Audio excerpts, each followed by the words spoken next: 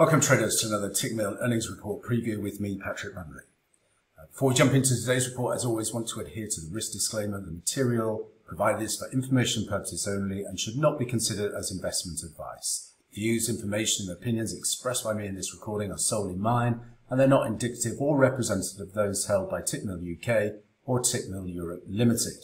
Okay, let's jump into today's report. We are looking at Snowflake, expected to announce a 0.01 cent earnings per share on revenue of $409.62 million. Despite investor fears, channel partners are optimistic on Snowflake's product strategy around price performance. Ample opportunity for Snowflake to land and expand to more Fortune 500 and Global 2000 customers as it transitions its sales strategy to focus on specific industry verticals. Many companies are turning to cloud computing services as part of the digital transformation projects that aim to gain business insights from crunching massive volumes of data.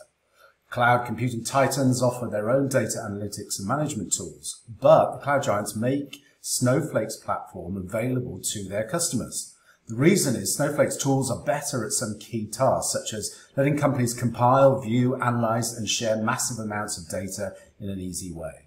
Nearly 2/5 of the Fortune 500 companies use Snowflake software in the cloud as they move away from on-premise data warehousing products like Teradata, Oracle, and IBM. One Snowflake customer of note is pharma giant Pfizer. Pfizer uses Snowflake's tools to forecast product sales and to gain insights into the distribution of the COVID-19 vaccine. Snowflake is now nearing an annual revenue run rate of $1 billion.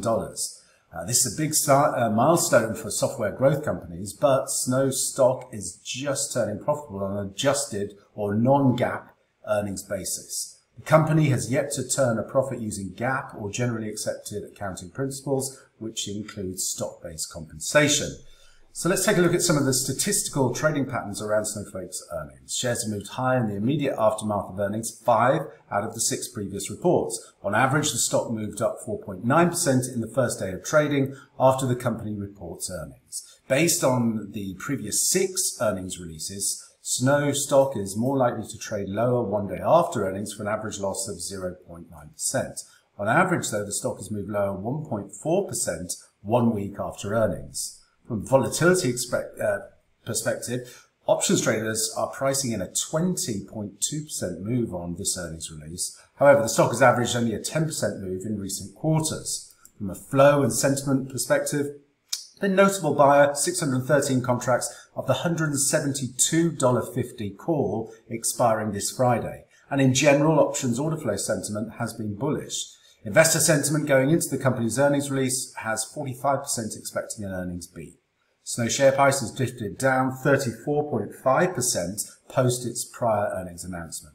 Using the last 12 quarters of data, the average drift between earnings announcements is negative 8.3%. Let's pull up the Snow chart here and see if we can identify some trade levels of interest.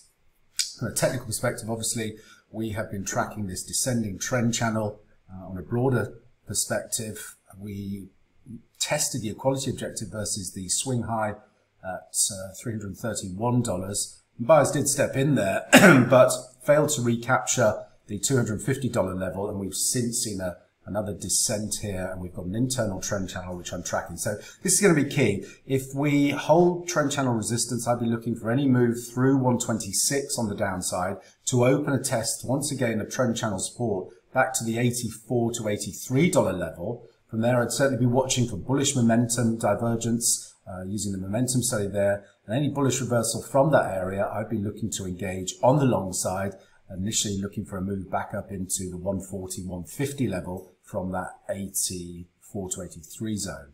However, if we get a close outside of the trend channel resistance, I'd be then looking for a 3-wave corrective pattern to develop to take us up to test the trend channel resistance to the $212 level. Any close through that $212 should open a test of the high volume node at 233. As always, traders, plan the trade the plan, and most importantly, manage your risk. Until next time, thanks very much.